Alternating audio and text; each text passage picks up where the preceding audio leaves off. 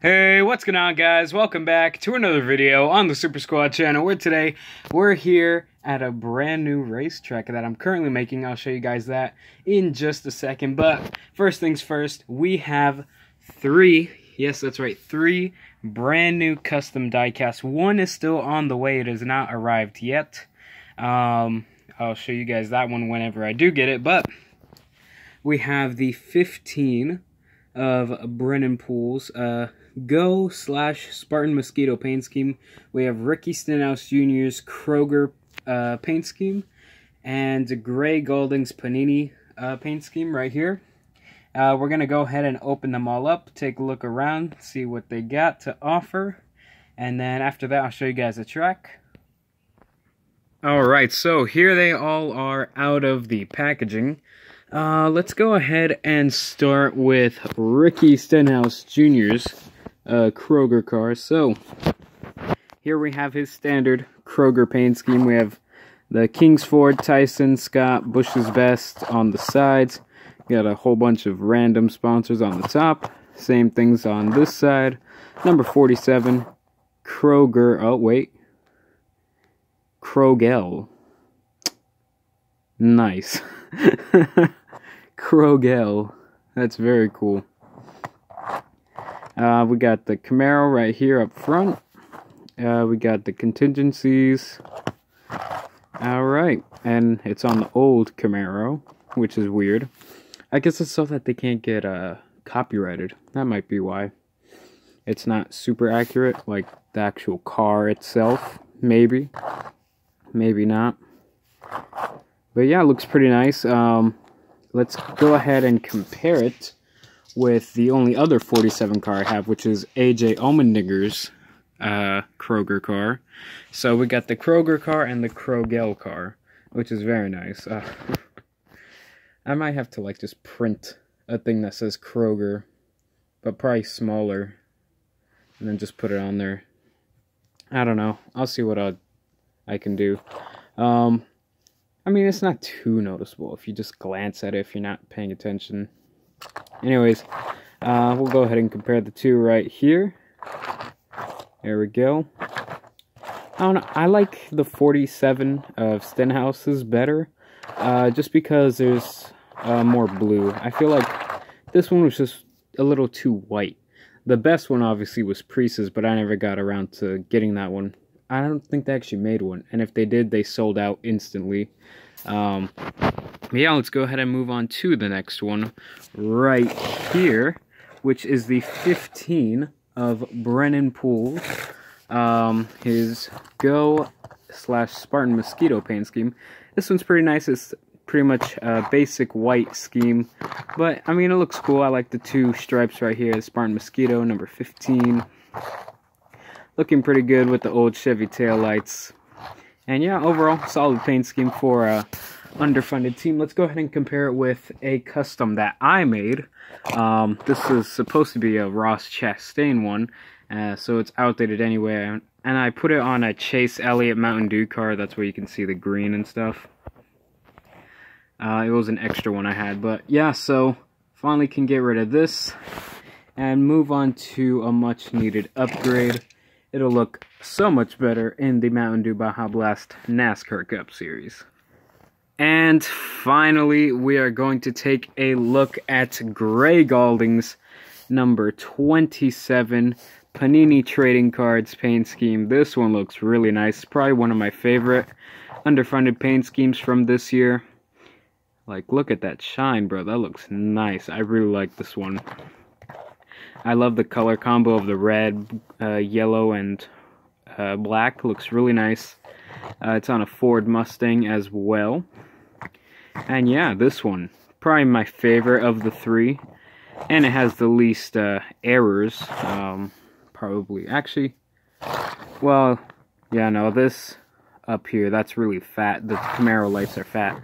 This one's pretty solid. I mean, I guess, if anything, the Mustang lights are a little small, but other than that, this one's pretty much well, nearly perfect. Back is a little messy, and so is that up there, but probably the best one of the three. I think it looks pretty nice.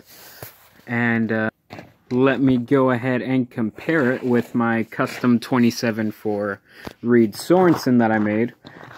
Reed still drives the 27 and stuff, but this is obviously much better than this. This was okay, it was pretty decent, but I like having an actual, well, much better looking one than mine, instead of just being plain black with, you know, like, I painted it all the way, it's just Sharpie does not cover it all. I should use paint, but like then I wouldn't be able to have the Mechanics Wear, the logo and stuff, and I even got that a little bit X'd out. Only thing really cool about this one is that I got that to be red. That's pretty much the only good thing about it. This one is a much needed upgrade. It's also the right font as well, same with the 15. So yeah, now I also have a pretty much up-to-date roster for JTG Daughterly Racing, with the addition of Ricky Stenhouse. This is a Chris Buescher scheme, but I mean, Priest used this scheme like 2 or 3 times already. Plus, like, the front of here is flat, just like the Camaros now, so I mean, it's pretty much from this year. It was on the old mold that they used one time in Authentic, so yeah.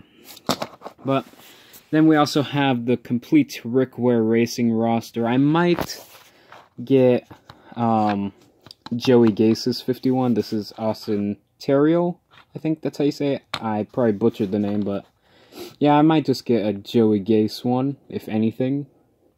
I'd have to find one, though. I haven't seen one yet.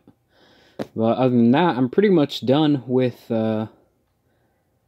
So I have the complete Rick Ware roster, and now I have the updated JTG one.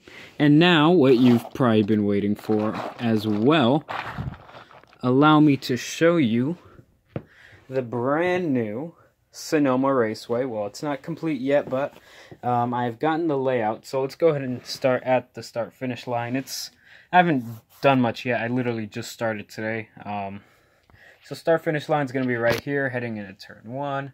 You go through here, you see, and then I did, like, so we have the carousel here, and that part that they use this year.